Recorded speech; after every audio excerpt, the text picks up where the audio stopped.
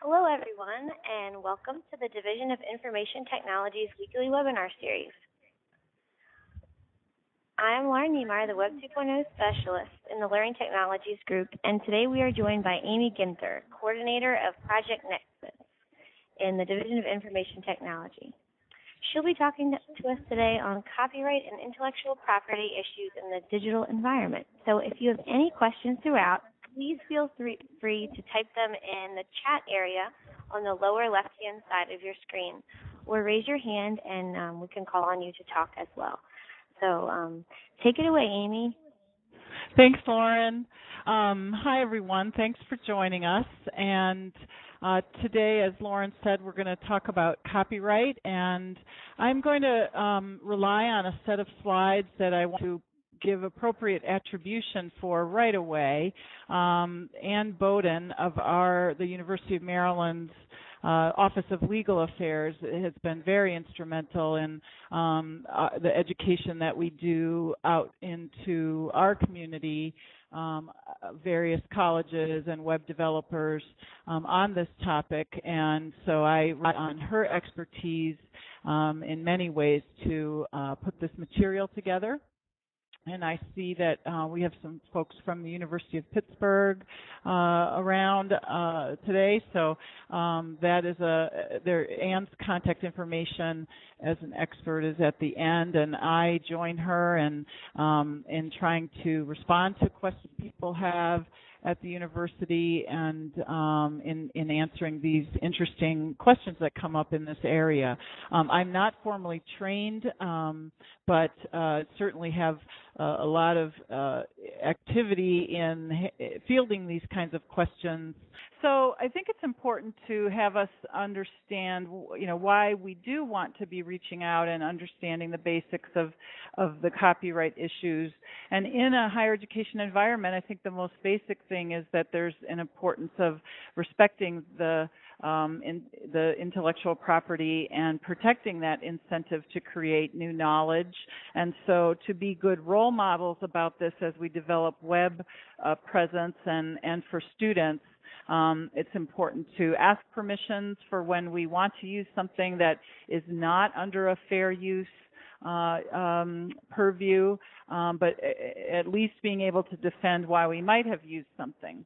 There is some organizational liability, although I can say to build confidence with you users out there that I've never known of a case of litigation with the university being, having done something wrong. So we have checks and balances when information goes online that isn't ours to use, and that is that a copyright agent for the university receives notices of copyright infringed works, and then we bring that material down off the network.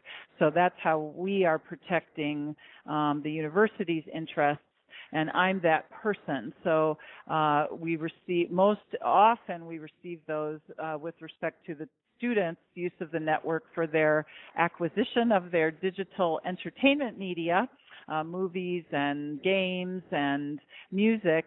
But then there are some other interesting kinds of things, sometimes that make it into web pages that students are hosting on the Terp Connect interface. So we do have ways of making corrections if something is posted that isn't under permission.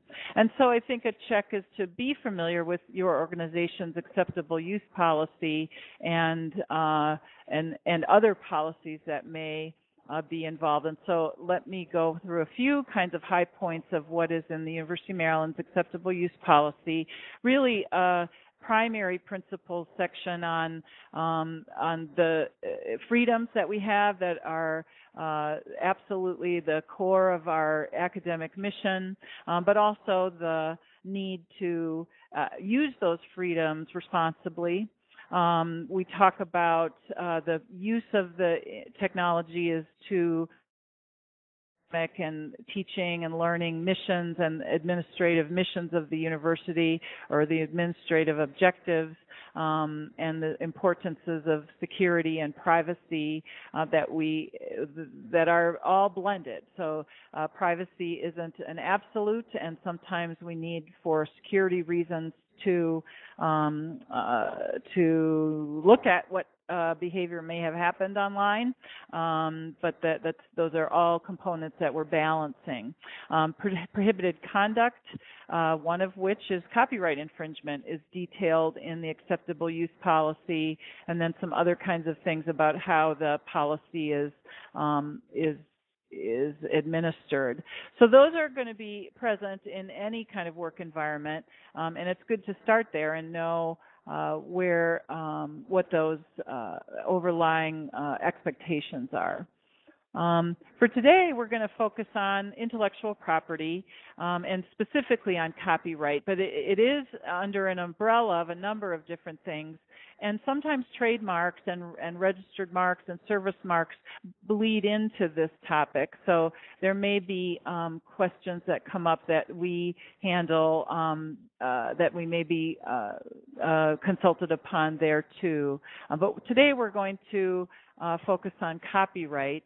And I'm trying to adjust my slide here a little bit, Lauren, if I can get the bottom of that, just so that throughout I make sure that I'm getting all my notes.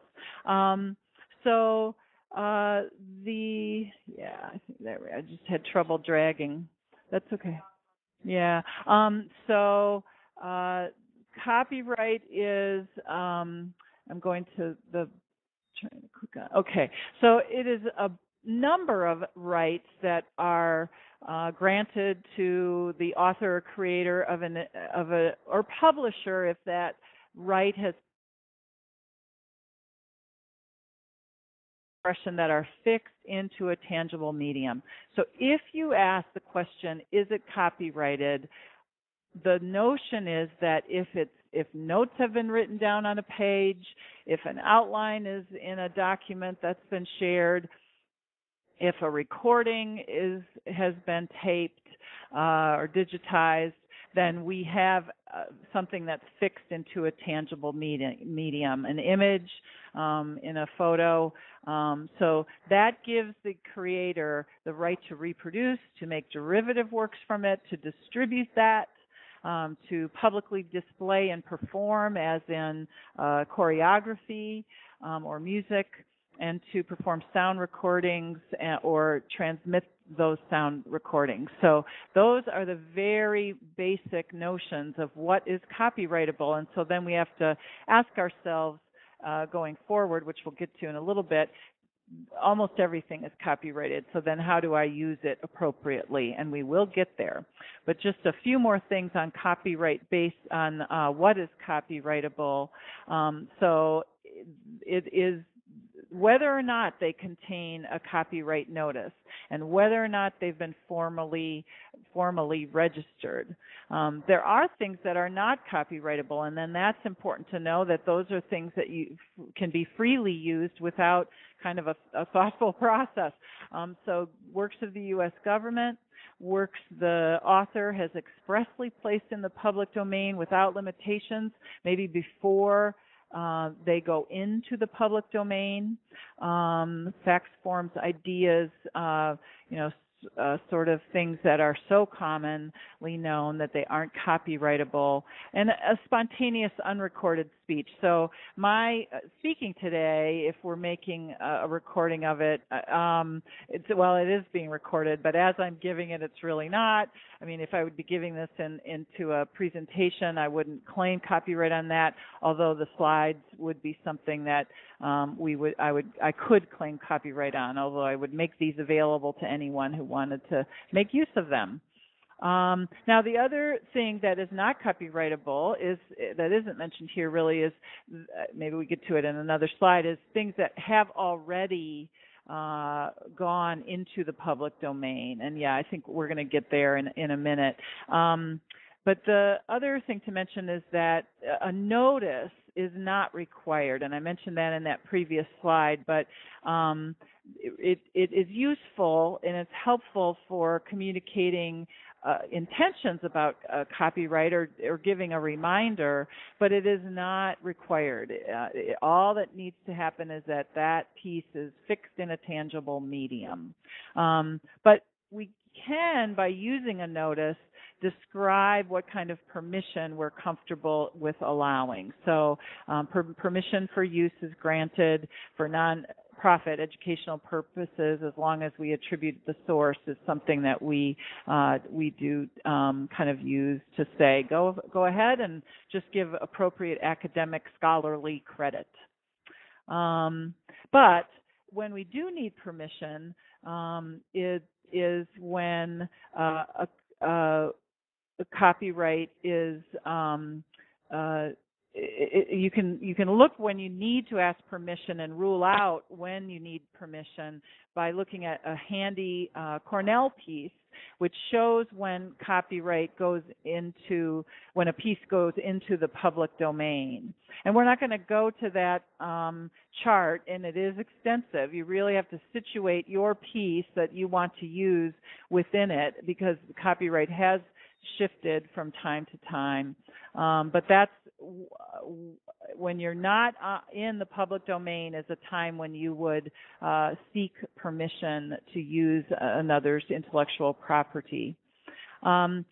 More importantly, for our purposes, I think, or often we're applying the 4 factors of fair use. Libraries and face-to-face teaching online have uses, have exceptions, and that's the TEACH Act. But really, I think what's most useful is when in a classroom setting or on a website that's going to be used in an educational manner, the application of 4 factors of fair use is what we want to look at, become familiar with, and defend. And now I'm having a little trouble with this mouse in hitting the right back one. I don't know how I blended a couple together here. So the slide is about, that's going to come up is about 4 fair use factors. And that is, all of these have to be present when we defend a use. One does not trump all the others. So while in most cases our uses in higher education are for nonprofit and educational uses, that's not enough to say, but I can use it all semester long, the whole amount forever and ever. Other kinds of things need to be balanced out. And so the amount of the work used is another, the substantial nature of that in comparison to the whole has to be thought about. Are you using the whole work? Are you using a piece of it? More appropriate, more defensible to use a smaller portion of it. The characteristics or the nature of the material being used is also the essence of the fair use factors, so that it's when it's more fictional, more creative, it's more protected than if it's an encyclopedic fact, as we've said that facts aren't as protected. And then the nature or the effect of the market value of the original work, the use of the use of it, if it's a full use, if it's a lab book that's intended to be consumed class by class, it is not appropriate to give that out to students week by week and consuming it over the course of the semester. So all of those things need to be present in your decision to use something to transmit something. There are some wonderful tools and checklists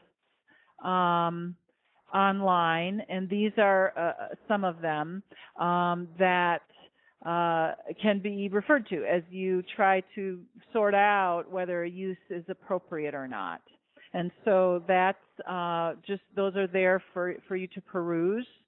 And then there are some more guidelines, and again, my mouse is not quite behaving. And one back, I think, is it one? Or they're just, sorry, folks, just getting a, oh, no, one forward. Okay.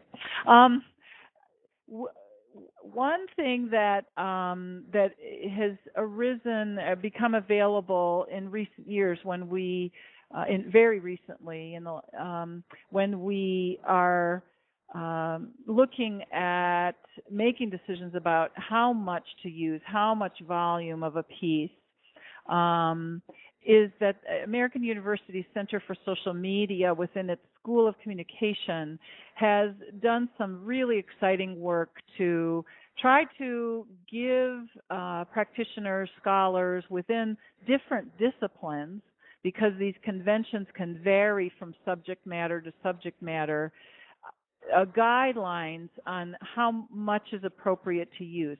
Not in a very quantified way, but in a more conceptual, this is the purpose of this material, how can a person use this appropriately,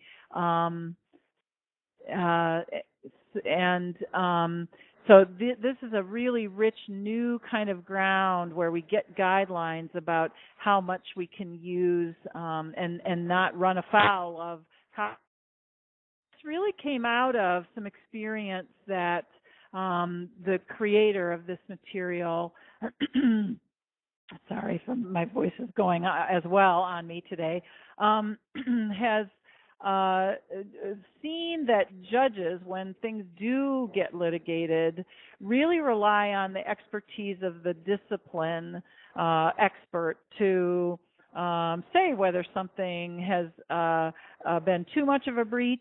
And so when a use can be thoughtfully defended, the judges have been observed to go with that, go with the experts. And so this is sort of where this came. I just got some feedback. So we can advance to the next slide. And we'll tell you, Tom, I think at the end on how we can get those slides, how these can be made available to you. So the American University work is really the new work. These are some other guidelines for educational multimedia, for visual media that are available for educational uses of music. Want to point out the URL for the washington.edu piece under educational media. There is very specific quantification guidelines in the fourth section of that piece. That, though, is, we've found, very conservative estimates. So it says things like 10% of an image. So you can only extract a piece of an image or 30 seconds of an audio recording. And it doesn't really clarify for us when something is part of a bigger symphony versus a 3-minute song, where that 30 seconds might differ. So we have found, and Ann Bowden, when presenting along with me, has said this is very conservative, and while it's helpful at getting started, we find we can use more of that and not more than what's quantified in that piece. And so that's where that American piece in the previous slide really came forward as being a more conceptual guidance that you can make thoughtful decisions about. So let's go to the next slide. And I'm watching our time here too, because I want to get through the slides and then and take some questions at the end to make sure that we're, either if I can't answer them, I'll field them in some way, and happy to get back to people and consult with Ann Bowden and others and get some answers. But so if you have ruled out that you are not able to defend a fair use, or the piece that you want to use is not in the public domain, then you would go through a permission process.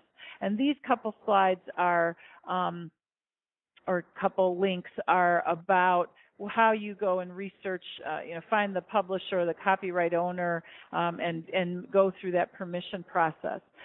It may also just be able to be something you do informally. It might be something that is very clear in the copyright notation, and then just as long as you honor that, that's fine. Or, it may be something that you ask a colleague at another school about, that their webpage content is excellent, you don't see a need to reinvent it, but you're going to give attribution as you put it up. And if you get some email in writing, even as simple as that, that will give you the appropriate permission. We can go to the next one. And there was another thing worth mentioning in this arena is that and I'm going to say 5 years, and I'll have to double check that, but the Copyright Office does review the copyright law and makes rulings on a periodic basis.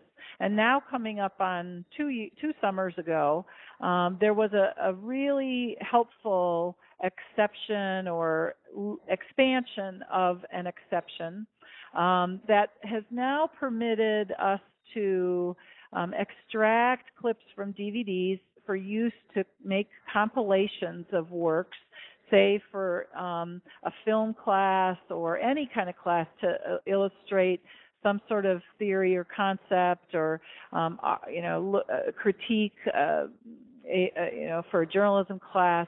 Any kinds of uses of video that were prohibited to do the de-encryption on in years past, it has now been expanded to allow all faculty and students in film and media studies to do these de-encryptions and make these compilations.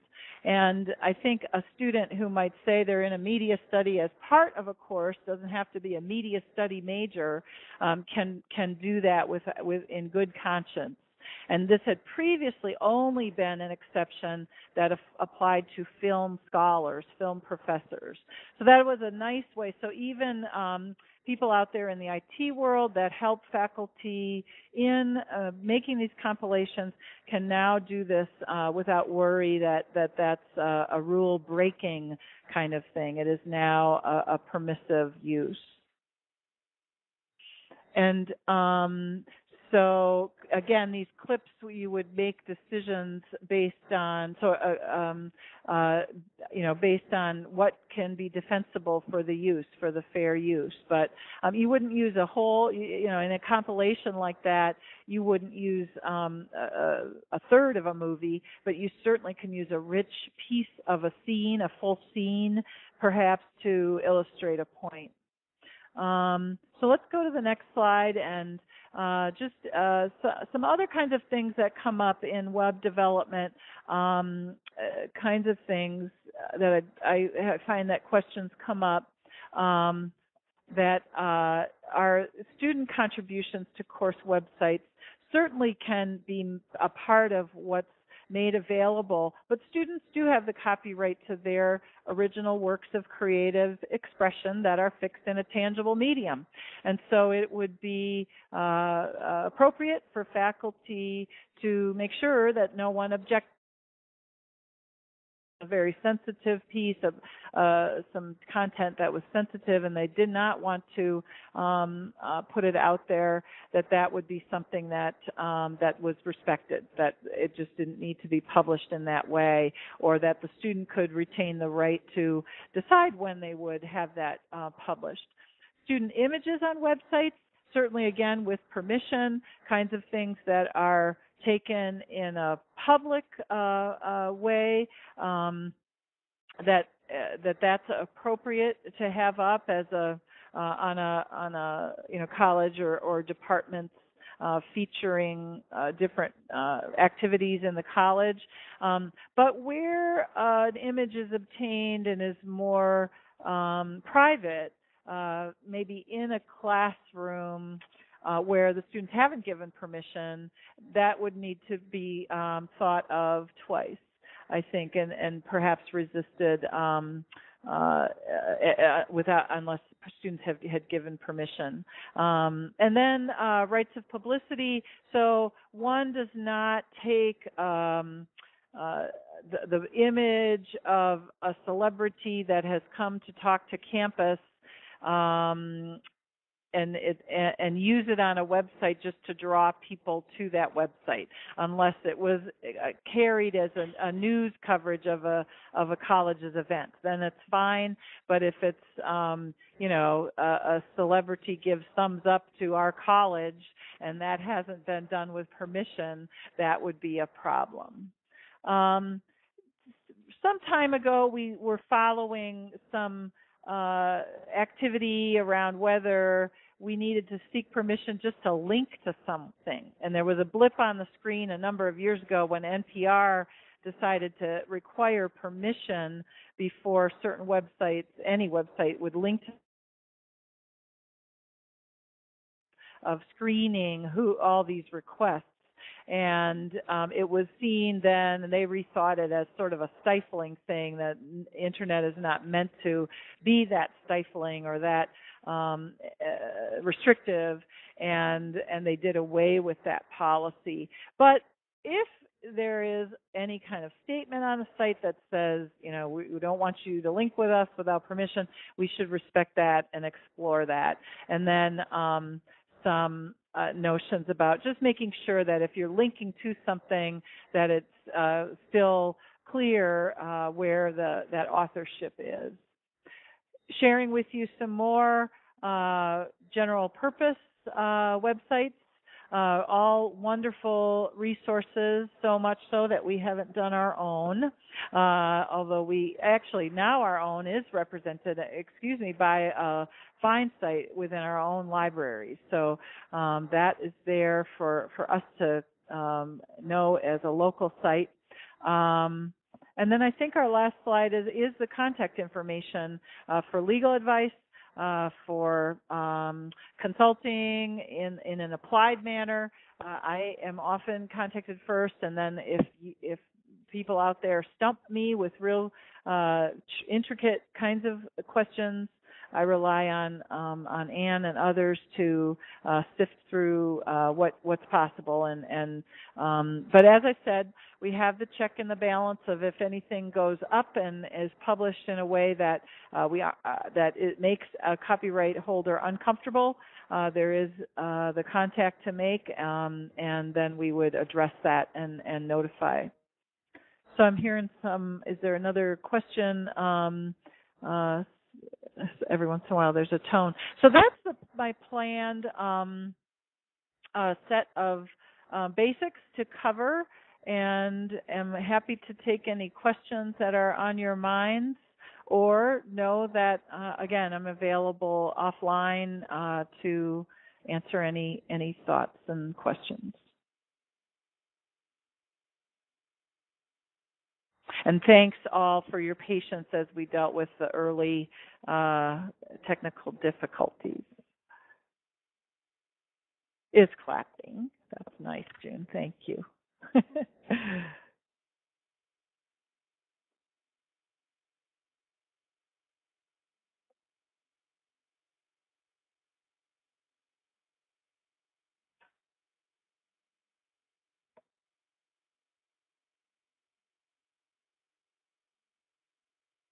All right, we'll sign off, and there may be a local question from Lauren.